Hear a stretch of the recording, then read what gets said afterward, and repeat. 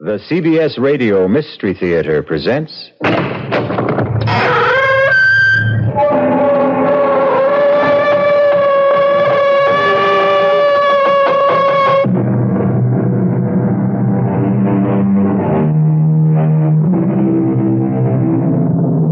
Come in.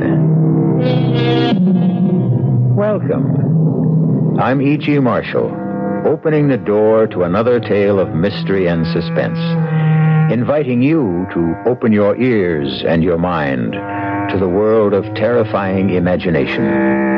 You're about to be taken on an unusual museum tour. There won't be any Mona Lisas on this tour, no Greek vases or Roman statuary, because this establishment specializes in only one kind of exhibit. And that's why our story is called The Murder Museum. You may have been to a murder museum like the one in our story, a house of wax, where the most brutal crimes of the century are recreated in paraffin for the wide-eyed enjoyment of the public. But now you're going to have the unique opportunity of hearing one of the most shocking exhibits of all speak for itself. Oh, John, please believe me. He means nothing to me. I swear it. And that's why he was in your bedroom, Ida. Is that why? Please. Oh, think of our little boy. Look at Vincent. You're frightening him to death. Death. That's right, Ida. Death. Please. That's what you deserve.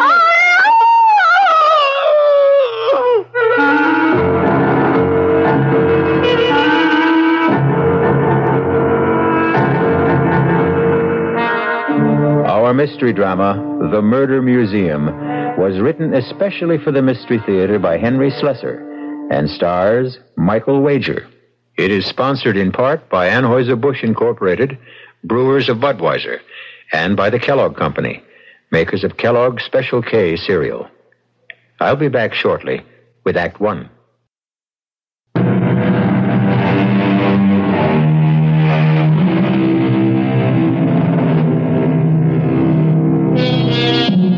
Our tale begins inside the Murder Museum itself, the home of Professor Raphael Gallinari's House of Horrors. There's a fair-sized crowd in the museum today.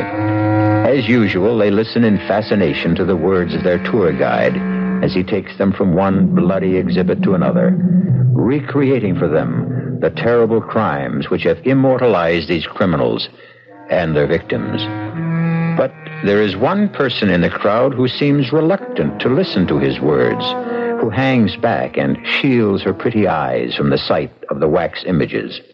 Her name is Lisa Brandon. To this day, no man knows the true identity of the madman known as Jack the Ripper.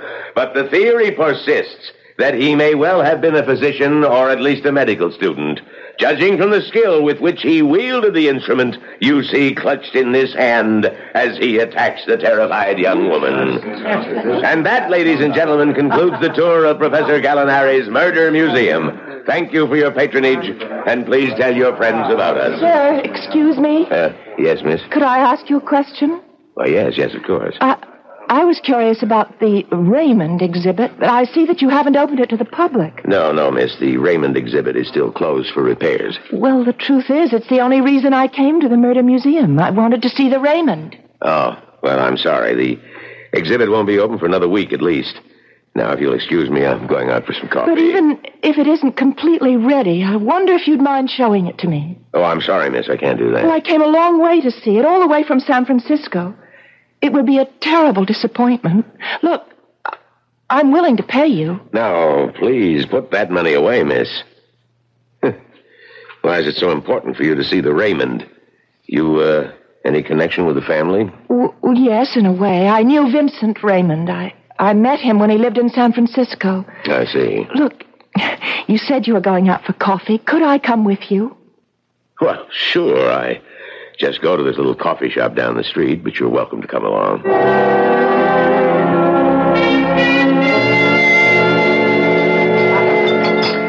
So you knew Vincent Raymond. You an artist, too? No, not really. But my brother owned a small art gallery on Green Street. And sold Raymond's paintings? Well, actually, no. He he didn't really care for Vincent's work. It was so dark and gloomy. Frightening, really. But he felt sorry for him, and he loaned him some money, and sometimes he let him help out in the gallery. And that's how you met him? Yes, that's right. I came home from college, and I met Vincent. I didn't know anything about him. Meaning, about his parents? It took Vincent a long time before he was willing to talk to me about them.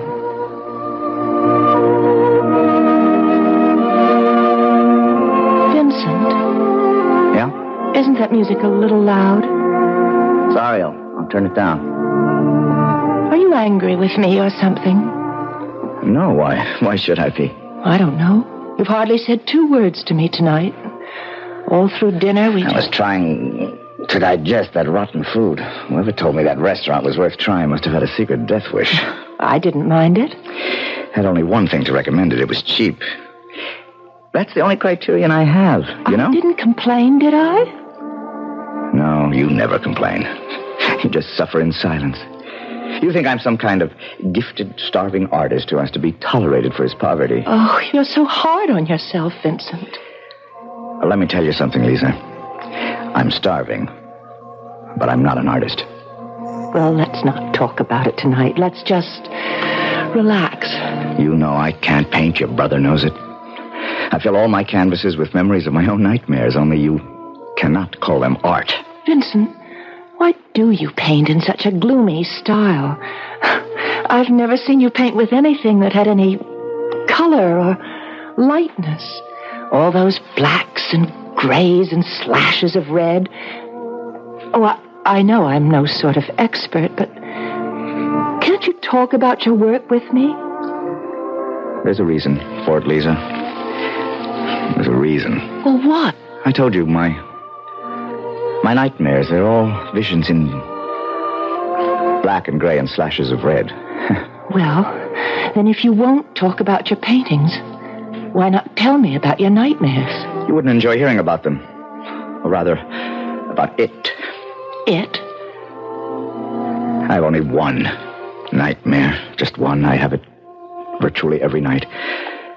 Sometimes it follows me into the daylight. I can close my eyes, and there it is.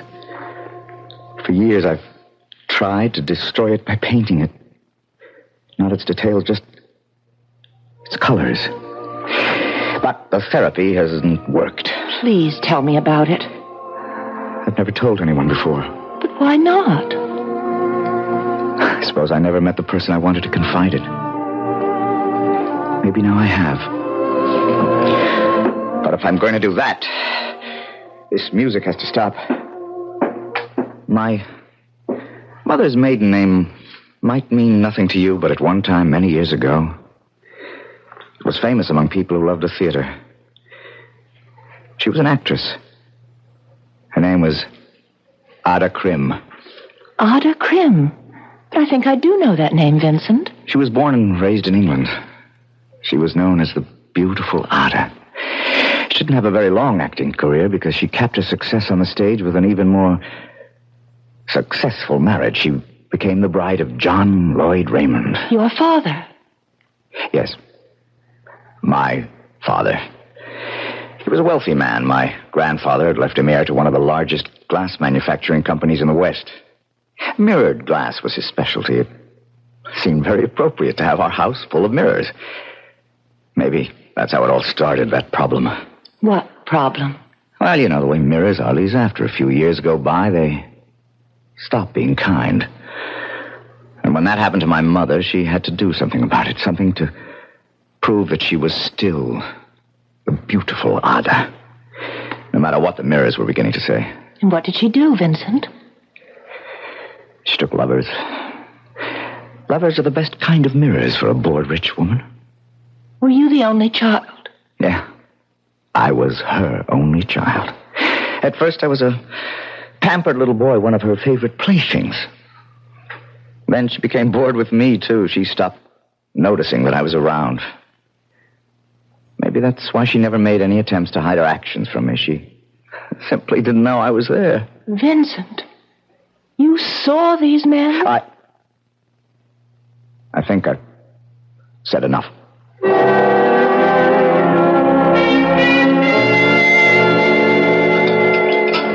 So, you never found out what Vincent's dream was all about? Not then, I didn't know. But you could have guessed, I suppose, if you knew the history of Ada Krim and John Raymond. Well, yes, I became curious enough to learn the history. I had a friend who worked in a newspaper, and she checked into the dead files and found the story for me, the whole terrible story. But I didn't tell Vincent that I knew about it. It was obvious that he didn't want anyone to know the truth. But one day it emerged. Oh. Well, it was a beautiful spring day, the first really warm day of the season, and Vincent and I went for a walk. Vincent, why don't we walk down to Ghirardelli Square? We could do some window shopping, maybe have some lunch. Considering the state of my finances, we'd better window shop the restaurants, too. Oh, no, I have money. Good for you. Are you going to be stubborn again? I'm going to teach you a lesson. I tell you what, Grandpa, Vincent, leave it I'll buy alone. myself some lunch if you want to split a hamburger Wait a with me. minute, Then you Fool can... around with me. Get your hands off me! You need a lesson. Hey, you get away from her. It's about time somebody... Get away from her! Help me! Please, help You me! take your hands off her! away from her. Please, Vincent, my you wife. don't! I don't give a... Stop it, Vincent, for God's sake! Vincent! Vincent!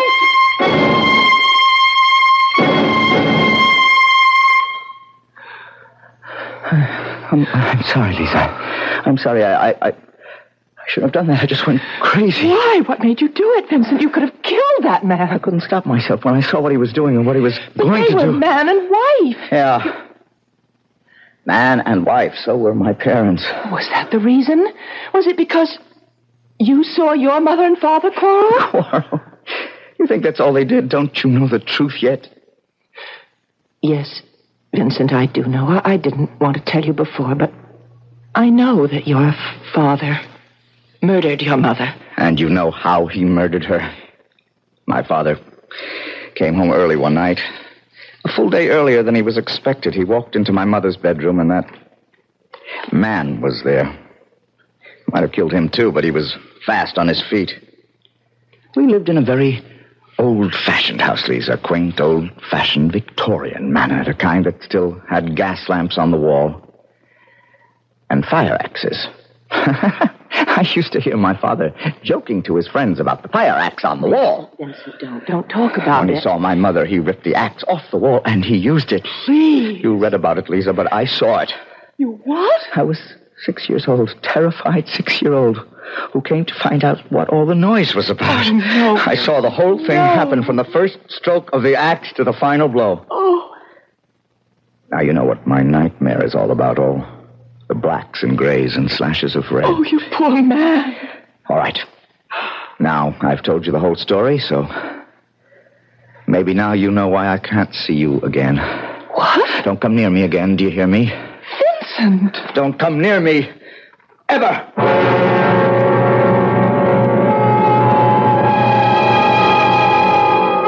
It's been said that the mind is like a haunted house, where the ghosts of the past rattle their chains and cry out their suffering. Of course, that's why we have our psychiatrists and psychoanalysts, and these days, even our exorcists. The house cleaners of the mind. But what will it take to free Vincent Raymond of his demons? Or can he ever be freed? We'll find out more when I return shortly with Act 2.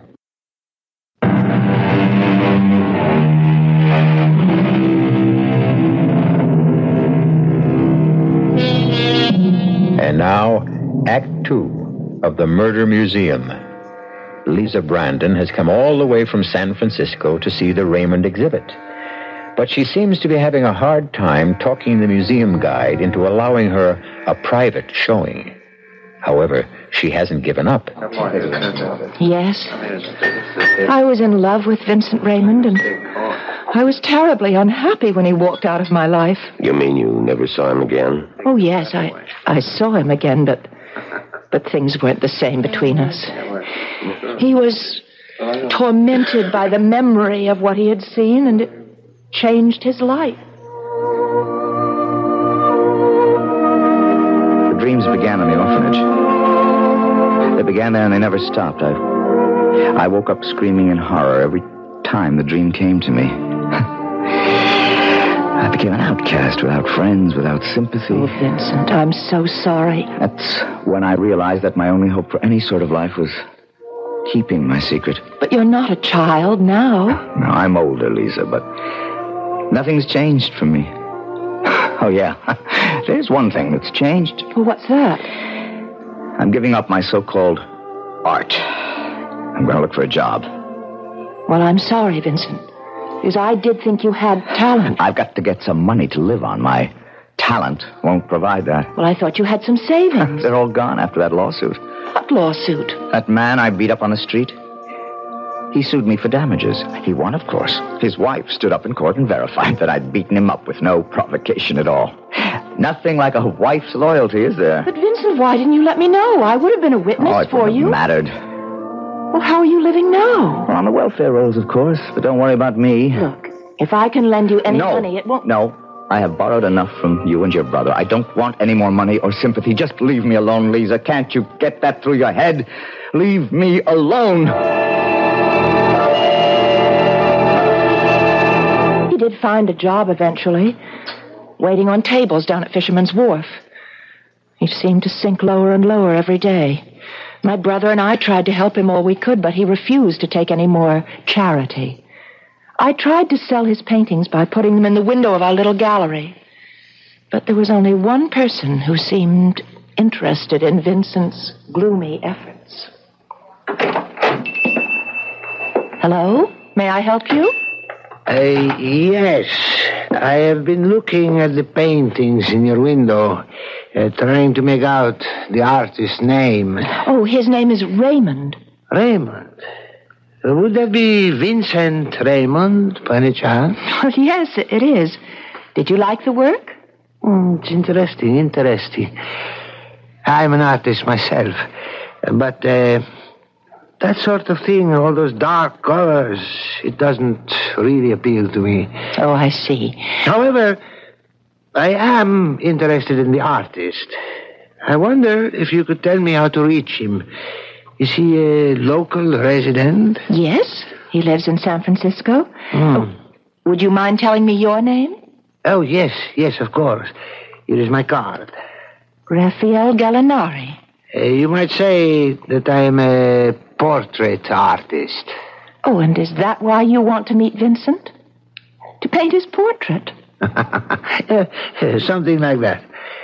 Now, will you help me? All right. I'll tell you where you can reach him. Who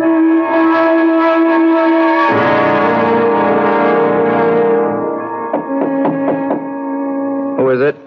Raphael Gallinari. Who? Please open the door, Mr. Raymond.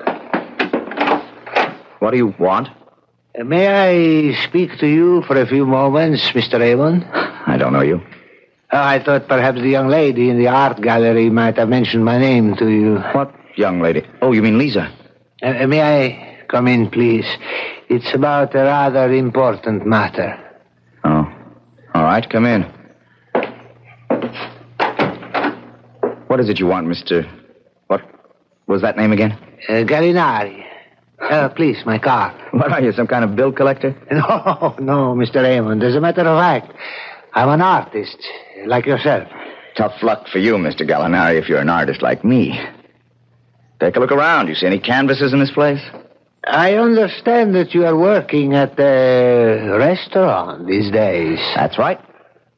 Listen, if it's my work you're interested in, they're all at the gallery. Let me be honest with you, Mr. Raymond. It isn't your work I care about. It's mine. Yours? That is correct. You see, I am a portrait artist, a sculptor, actually. So what? This is how we differ in our talents. Yours is dependent on the quality of imagination, while mine is devoted to verisimilitude. If you would permit me, perhaps I can buy us both some dinner and we can talk about our art.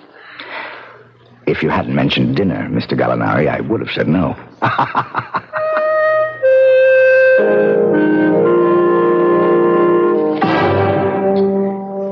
You know how it is with an artist. You know how we become obsessed sometimes, obsessed with a certain idea, a certain passion for a subject. No, Mr. Gallinari.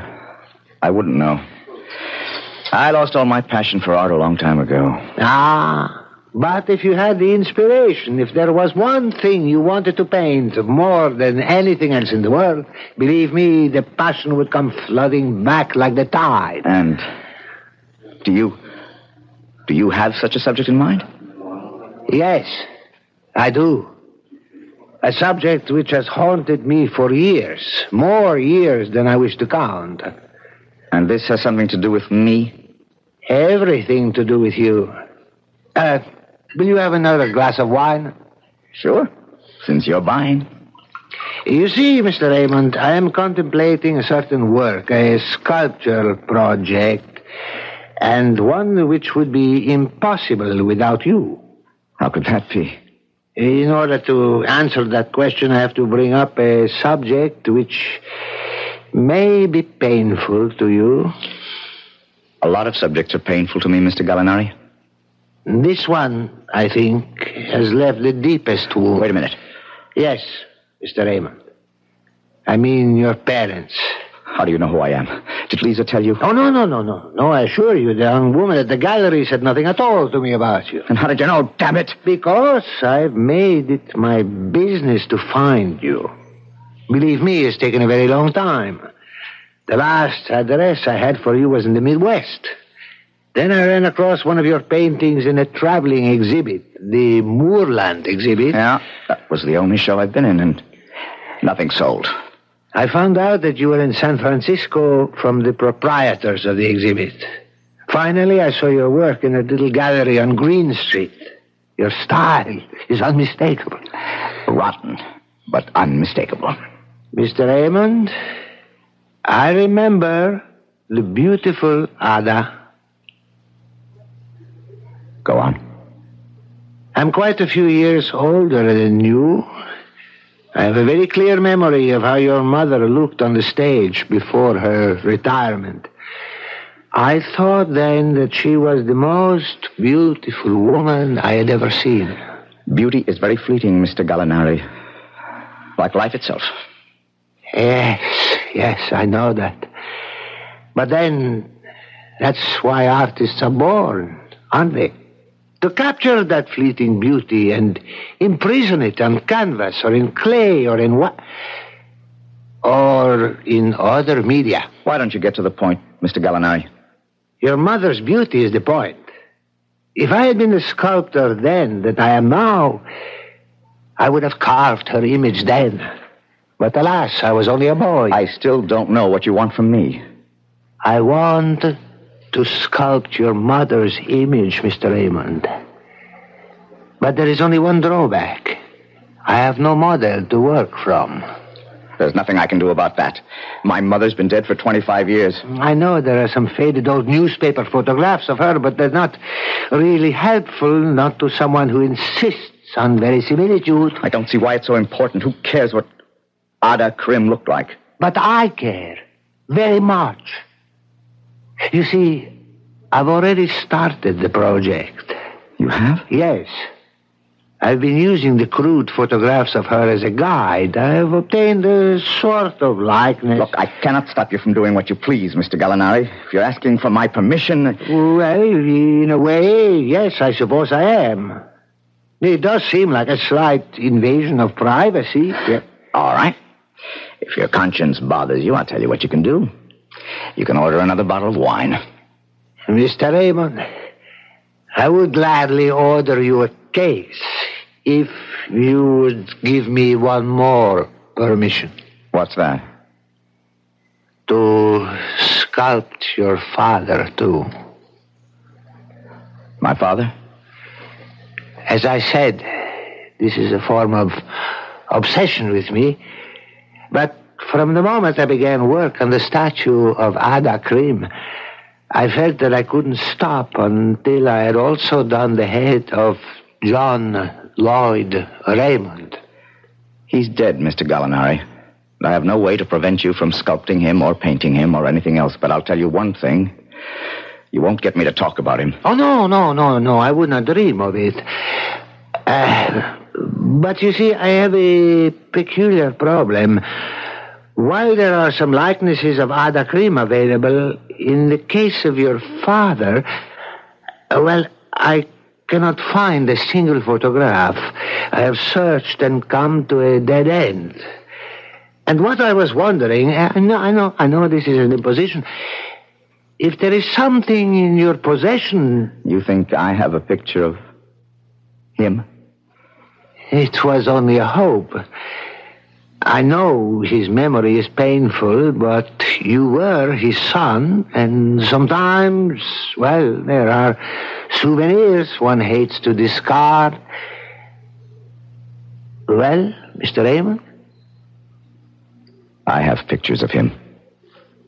You do? I won't give them to you.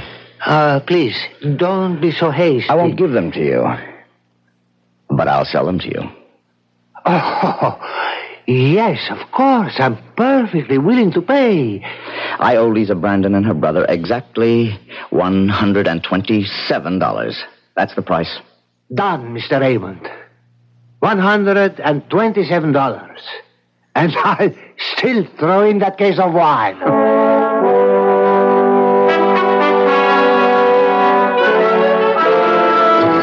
Vincent told me about Mr. Gallinari's visit when he paid me back the money that we'd loaned him.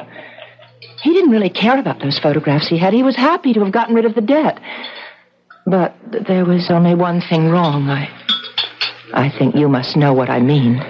Yes, I think I do. Raphael Gallinari didn't tell Vincent Raymond the whole truth. No, he didn't tell him the truth. He didn't tell him what kind of a sculptor he was, or what use he would make of his work after it was completed. Yeah. And obviously he didn't tell him the medium he would use to carve the statues. No. He didn't tell him that the medium would be wax. And that the subject would be murder.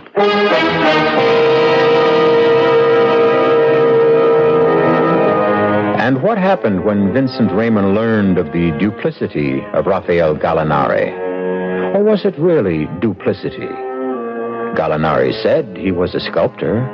Gallinari said he believed in authenticity. And of course, Gallinari paid for the privilege of using Vincent's photographs as a model. But has Gallinari paid enough? We'll find out when I return shortly with Act 3. This is WBBM Chicago. The time in Chicago, 5 past 11, 37 degrees.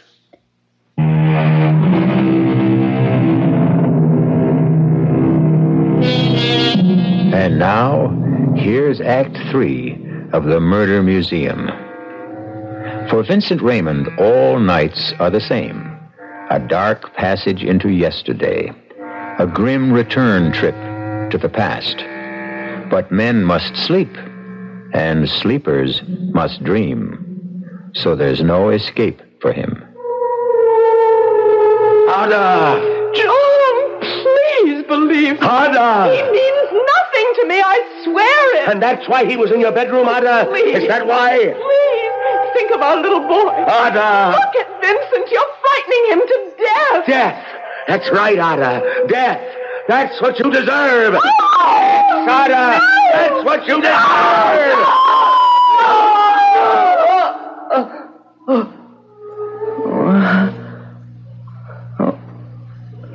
Oh, dear God. When will it stop? When will that dream stop? Who is it? It's me, Vincent. It's Lisa. Lisa?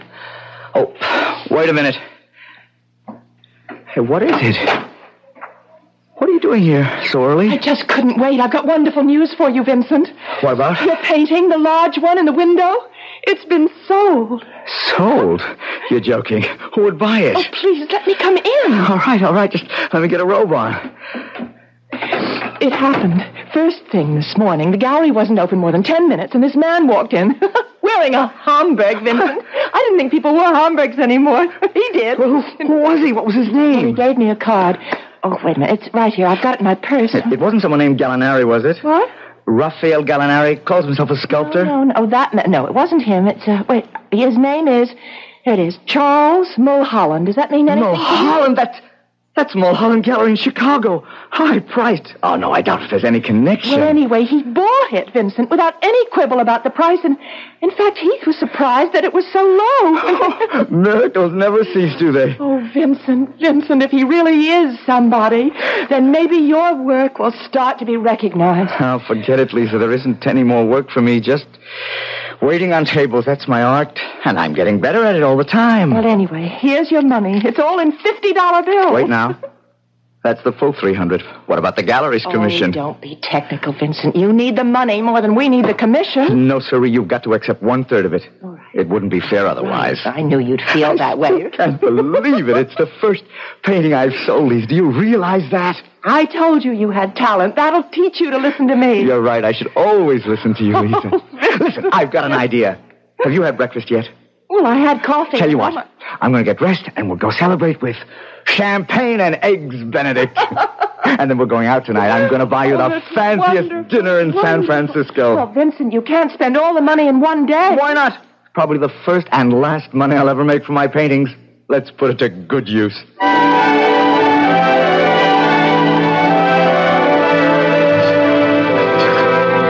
Well, it seems that Vincent had more talent than anyone realized. Those dark and gloomy paintings seemed to have the qualities of genius. At least that's what Mr. Mulholland said in his letter. Lisa, listen to this. Just listen to this. Go on, I'm listening. listening. The Mulholland Gallery would be most interested in arranging an exhibition of your work. Oh. Listen, they're willing to pay all the costs of carding and insuring the paintings. They'll even pay my fare and expenses to Chicago so I can attend the opening. Lisa, can you believe it? Oh, Vincent, it's the most wonderful thing I ever heard. Well, it's not a one-man show, nothing that grand, but the Mulholland Gallery. That's one of the best, Lisa, one of the most prestigious. Do you know when you'll be leaving? As soon as I can get all the stuff crated and shipped. I guess the sooner the better. Lisa, why don't you come with me? Oh, I couldn't do that. I still have to be at the Your gallery. brother can take care of it for a week or so. That's all the time it'll take. Oh, I just couldn't do it, Vincent. But when you have that big one-man show, I promise to be there.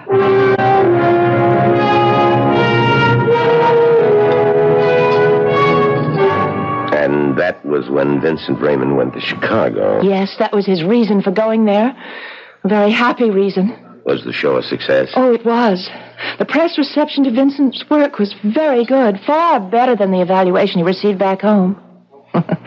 I guess it's true what they say about a prophet being without honor in his own country, in this case, in his own state.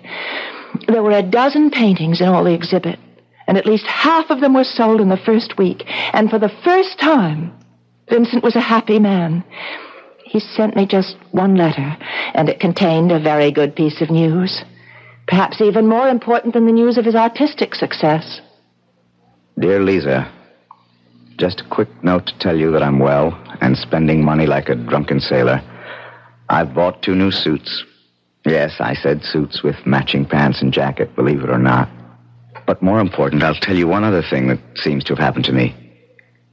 For the last 3 nights, I've slept without a dream. I think you must realize the importance of that, Lisa. 3 nights of dreamless sleep. The most precious 3 nights of my existence. But those dreamless nights didn't last very long.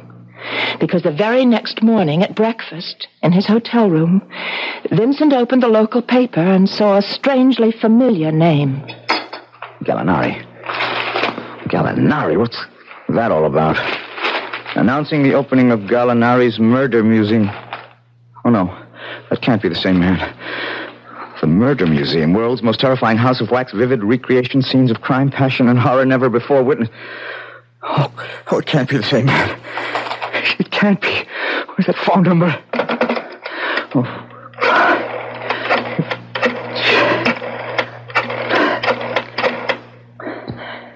Hello. Is this the Murder Museum? Yes, I know you're not open yet.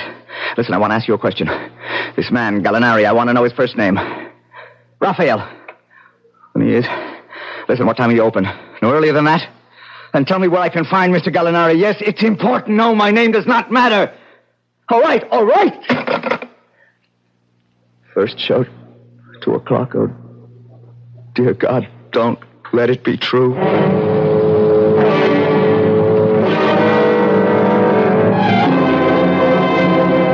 And here, ladies and gentlemen, you see the notorious mass murderer of Huntersville, Nebraska, who not only dispatched his victims with poison, but then mutilated their bodies in the dreadful fashion you see before you. And now, if you'll step to the next exhibit, you will see the latest addition to Professor Gallinari's world-famous murder museum.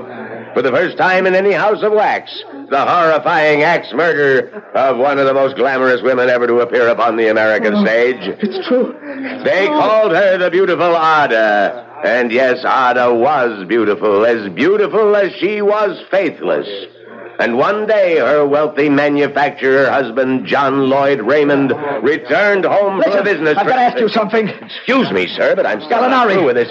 Where is he? Does he have an office at this museum? Well, now, please, Look, sir, I've got to see him. Make him remove this abomination. Well, no, his office is in the rear. I don't know if he's... Out of my way! Now, just here. Come back here. Who is it? Open up, Gallinari. Open the door. Yes, what is it? Let me in. I have to talk to you. I'm sorry, I'm quite busy at the moment, and Raymond?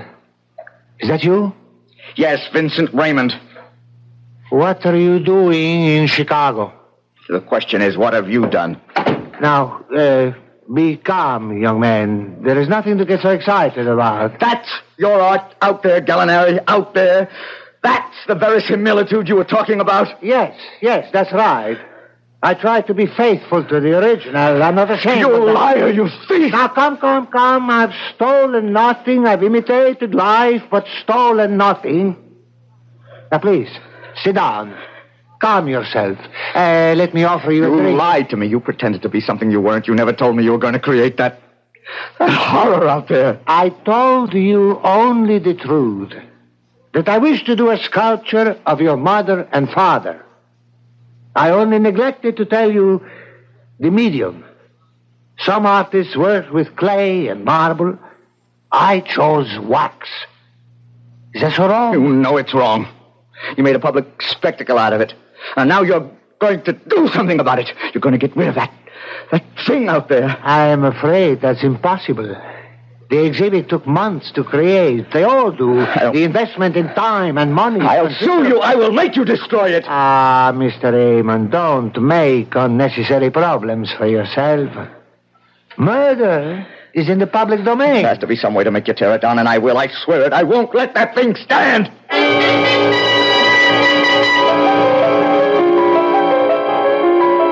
Of course, I know myself what happened next. Because I was there in the murder museum. The night that your friend Vincent Raymond returned. Oh, please.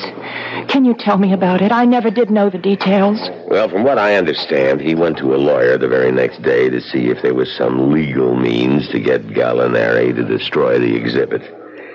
He must have gotten some idea how difficult it would be to get an injunction against the museum. Because that's when he decided that the only recourse was to destroy the sculpture itself. Yes, that would be like Vincent. And what he did was very simple. He came back to the museum for the last show of the day. But during the tour, he slipped away from the crowd and hid behind one of the curtains until everyone had gone. And then he walked up to the exhibit and stopped in front of it. Of course, the instrument he needed to destroy the exhibit was already there. The fire axe was real, like the clothes of the wax figures and the furnishings of the room. All he had to do was take the axe out of the hands of his father's statue, and that's what he did. Destroy. Must be destroyed. I saw him standing there, as still as the wax figures themselves. And I froze in the doorway, too, afraid to move. Because I saw his eyes. And I was afraid to become a victim, too. And then I heard him sobbing. Shouldn't have done it. I saw him turn the axe toward the figure of his father. But then a strange thing happened. He began to shake from head to foot. He seemed unable to bring the axe down on the figure of John Lloyd Wayne. No! No, it wasn't your fault. It was hers. Hers. Suddenly he turned around and brought the axe down on the wax figure of his mother. You're one who did it. You did it. That was when Professor Gallinari himself came out of his office. Stop it! Stop it! Raymond dropped the axe. The destruction of the wax figure complete. But Gallinari was infuriated and threw his arms around his throat. Raymond struggled with him. They fell in a heap to the floor. Stop it. Don't say any more, please. I'm sorry. I just can't bear to hear any more. Does that mean that you don't want to see the Raymond exhibit now? No, I still want to see it. But I'm taking the next flight back to San Francisco, so I suppose there's no use. Well, I guess it's only fair that I show it to you, Miss Brandon, since you came all this way.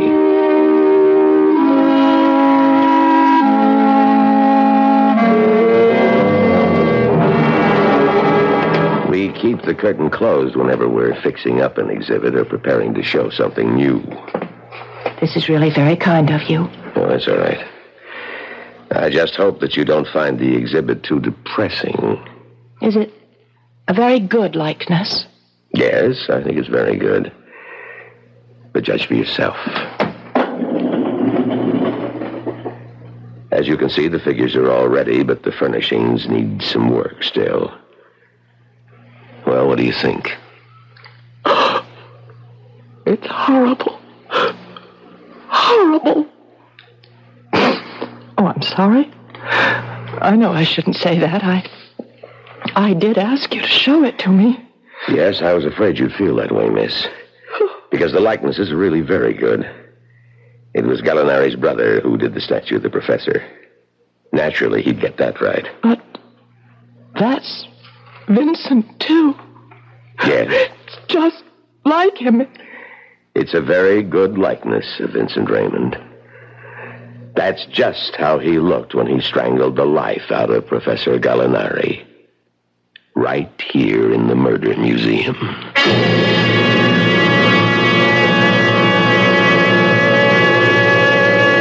If you are contemplating a visit to a wax museum, we pass on this advice to you.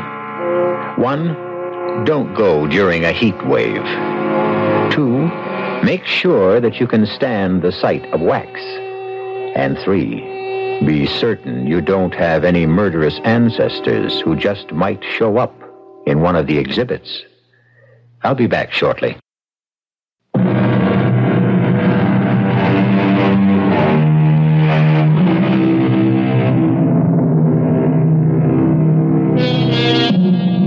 We hope you enjoyed tonight's tour through the Murder Museum. We hope that you'll always come back through the creaking door of the Radio Mystery Theater, because it's the one place you can enter where your imagination provides the real thrills. Tonight, we tried to aid that imagination with the voices of Michael Wager, Marion Seldes, Robert Dryden, and Leon Janney. The entire production was under the direction of Hyman Brown. And now, a preview of our next tale.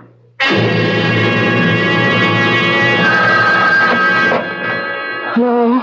Isabel, it's Sky. Sky, I've been worried sick. Where have you been? Where are you? At the apartment. Well, I've been calling and calling. The phone must be out of order. I took it off the hook. Are you with her again? There isn't any her anymore. Deirdre's dead. Whoever she was. Whatever she was. What do you mean? She was a witch, Isabel. There was no other way. I had to kill her. You what? Oh, Sky. Honey, there's a letter on the desk. I've tried to explain. And there are letters for the kids. Forgive me. Goodbye. Sky! No, Sky! Sky, don't hang up! Sky! Radio Mystery Theater was sponsored in part by new sugar-free Diet 7-Up. This is E.G. Marshall inviting you to return to our Mystery Theater for another adventure in the macabre. Until next time, pleasant dreams.